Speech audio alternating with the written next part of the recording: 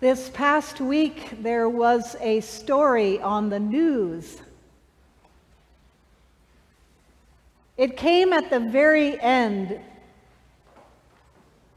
after all the hoopla and scary controversy about the elections, after the coverage of the wars, after the coverage of the devastation of the hurricanes. There was this story at the very end that was so beautiful.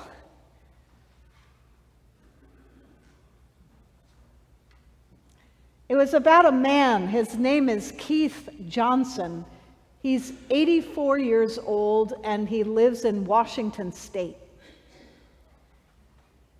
Keith Johnson adopted a dog at the shelter 13 years ago, and he named her Gita.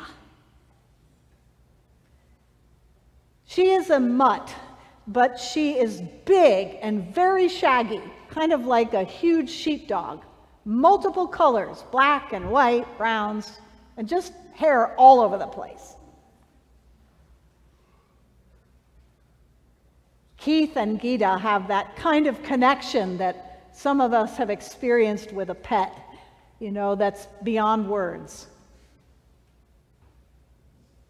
Keith decided to go spend some time in a cabin in the woods in Washington State. And of course, he had to bring Gita. And one morning, he was letting Gita outside and had stepped outside the front door when he felt dizzy and strange, and he fell on the driveway. And he heard his hip crack. He felt this searing pain, and it hurt to move. He didn't have a cell phone with him. There was no one around for miles.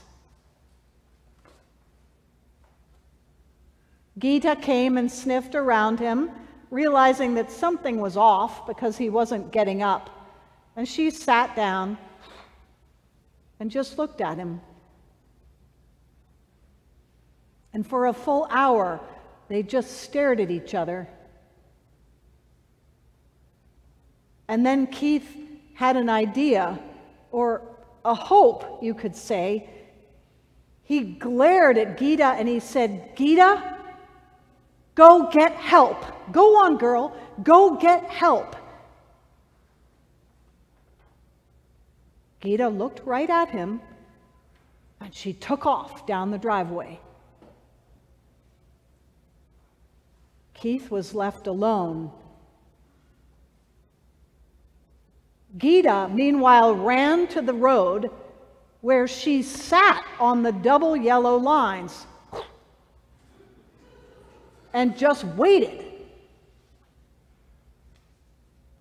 A cop car drove up.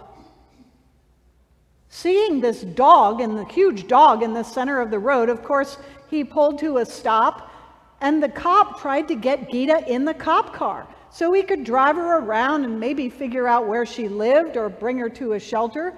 But when he tried to approach her, she would back up and bark.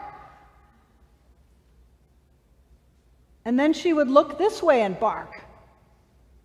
"Come on, get in the car." No, she kept barking and sitting there, glaring at him furiously and looking off to the side. The cop got frustrated and thought about just leaving her there. This was a very strange and badly behaved dog, he thought, but there was something about her that seemed kind of urgent. So he said, "All right, what's going on with you, girl?" She walked a little ways and turned back and looked at him. He followed her. She walked further and looked back. "I'm coming," he said, "I'm coming." Gita led him all the way through the woods to her master, who still was lying in the driveway.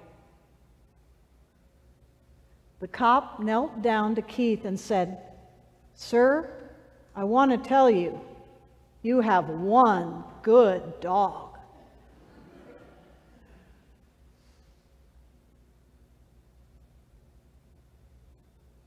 In today's gospel, Jesus is walking around the Galilee with his disciples, and he's performing miracles, and he's talking about God, and everything's going well. And James and John, two of his disciples, decide that they think they know how things should go with Jesus, and they want to be part of what they consider to be the winning team. I think of James and John, the sons of Zebedee, as kind of brawly big guys, competitive, ambitious. Their father Zebedee owned multiple boats, so he had a sort of a fishing business. So maybe they grew up a little bit like good businessmen, learning about how to be better all the time, striving, achieving. James and John think they know how Jesus' ministry should go. They've got the course all mapped out for him, the way he should behave, where he should go, how he should defeat the Romans, and when he gets to his victory dinner, they want to be sitting right there. Now, in some families, where you sit at the dinner table is still important even today. My grandmother was like that. She got every single person a napkin holder with our name on it, and when we came for the holidays, you'd know if she was pleased with you because you'd be sitting closer to her. If you were in the doghouse, you'd be on the other end of the table. But you could tell everything based on how she set the table. Well, the Jews believed that in heaven there would be a table set, and these guys thought, well, Jesus will be ruling everybody, and when he gets to the victory meal, they said they want to be on the right and on the left. That was their goal. That was their vision. That was their directive. So they come up to Jesus and, they try to sort of manipulate him, which never works with Jesus. But they say, Lord, we want you to do whatever we ask of you. And Jesus says, okay. What is it that you ask of me? And they say, when you get to your kingdom, we want to sit one on your right and one on your left. Jesus says to them, what he says to them a lot. He basically says, you guys just don't get it. You don't know what you're asking. That's not the way things work with God. You're going to be baptized with a baptism that I'll be baptized with, but I cannot tell you where you'll be seated at the table.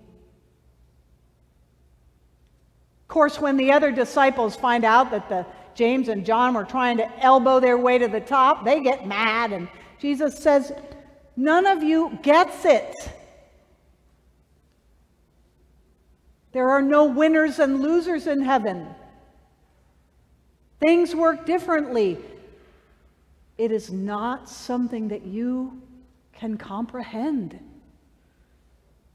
You must trust me.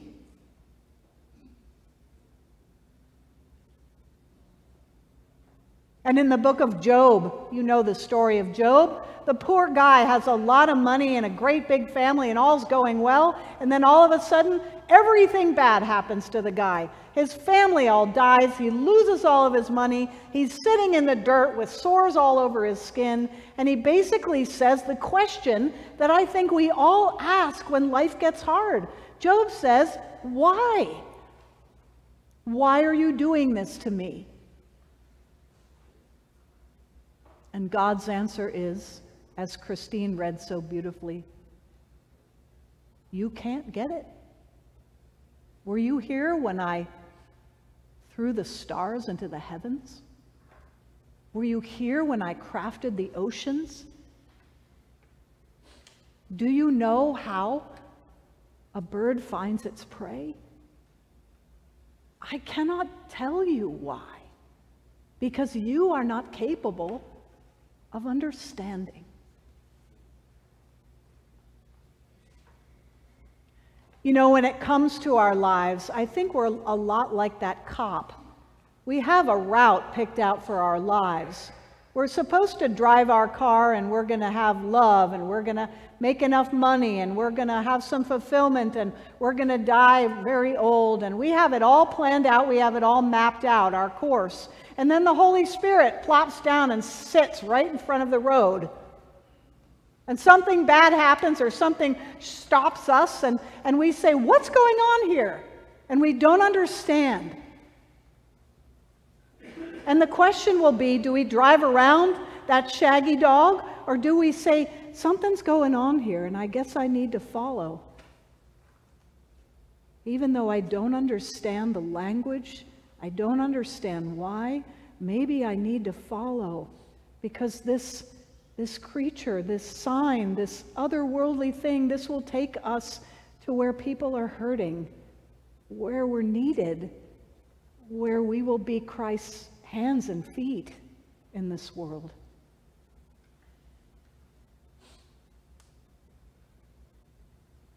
We have a woman in our parish who has become a close friend, and I love her dearly. Many of you know her because she's been a public figure here in Jacksonville. Audrey Moran. Audrey's been the head of our big homeless shelter, the Sulzbacher Center, and she's been the vice president of Baptist Health Systems, and she's a judge. She's amazing and smart and funny and kind. Audrey was diagnosed with metastatic breast cancer 3.5 years ago, the really aggressive kind that spreads everywhere. By the way, I called her to see if it was okay to talk to you about her, and she said, sure. Audrey never expected that this would happen to her. And yet, she decided that she wasn't going to get into the business of feeling sorry for herself or wondering why this was happening. She said, I just can't go there. It doesn't give me any answers. It doesn't help. But I do know this. I am so blessed to have lived the life I've lived, and I am so blessed to get the best medical care here in Jacksonville, and my friends have been amazing. And I want to talk about dying, and I want to talk about looking forward to what's next, and I want to prepare my funeral, and I want to have my relatives be prepared. And I realized Audrey, who's been a leader, was still being a leader. And so I said, can I podcast with you? That's just basically my cell phone and a microphone. I don't do it very well, but I do have a podcast.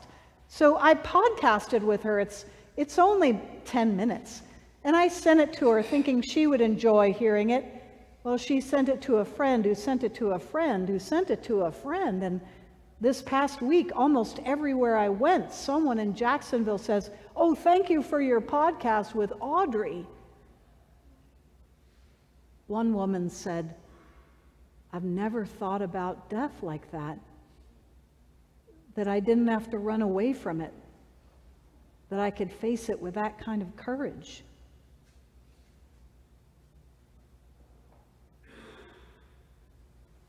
You know what the word Gita means, the name of that dog? It's a Hindi word, like the Bhagavad Gita. It means song. I don't think we're going to be able to rationally understand why certain things happen to us, why the path that we would want for our lives tends to veer off course, why there's divorce and war and bankruptcy and we lose our jobs and we get sick. I don't know if we're ever going to understand that in this life. I think the scripture tells us that we're not capable of understanding that. But what we can do is recognize the shaggy dog who interrupts our routine, the song of God, which takes all different shapes and sizes and forms, from animals to people to things you read to insights and ideas. But what I do know is that there are moments when the Holy Spirit will break into your life and lead you somewhere you could have never foreseen, and usually lead you to a place where you can act a little bit like Jesus, where you can help and heal and bring some light. The song of God. For God is constantly singing to you, calling you. Come on, come with me. I know you don't understand, but come over here. Because over here I see someone who needs you.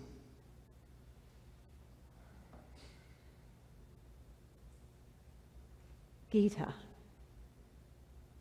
God's song. Listen for it. It's always singing. Amen.